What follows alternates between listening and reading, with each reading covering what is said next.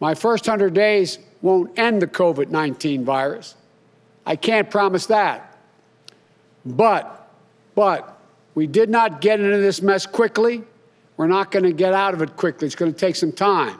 But I'm absolutely convinced that in 100 days we can change the course of the disease and change life in America for the better.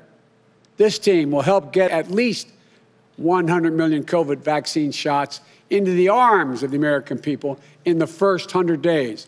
100 million shots in the first 100 days. And we'll follow the guidance of science to get the vaccines to those most at risk. I'm going to ask for a masking plan. Everyone for the first 100 days of my administration to wear a mask. It will start with my signing an order on day one to require masks where I can under the law, like federal buildings, interstate travel on planes, trains, and buses. Whatever your politics or point of view, mask up for 100 days once we take office. 100 days to make a difference. It's not a political statement, it's a patriotic act.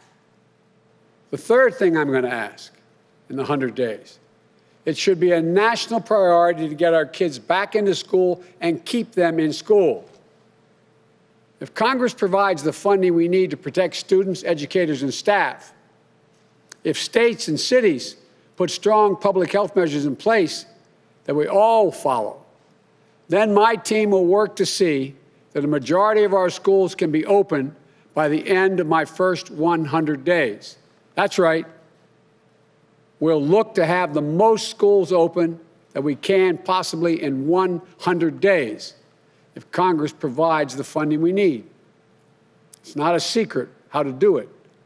Masking, vaccinations, opening schools.